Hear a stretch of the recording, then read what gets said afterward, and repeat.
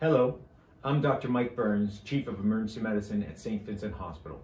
I have a long history of delivering healthcare at Saint Vincent Hospital that started when I was a resident in emergency medicine training 30 years ago.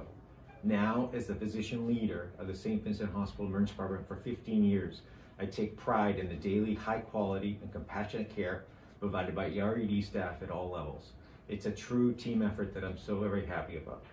I could not think of a group of professionals that I would rather work with in a hospital I'd rather work for. Despite the ongoing COVID-19 pandemic, Saint Vincent Hospital has taken innumerable steps to make it a safe place for medical care. Recent ED renovations include a redesigned waiting room and more privatized rooms to minimize the spread of infection and more safely and effectively care for patients.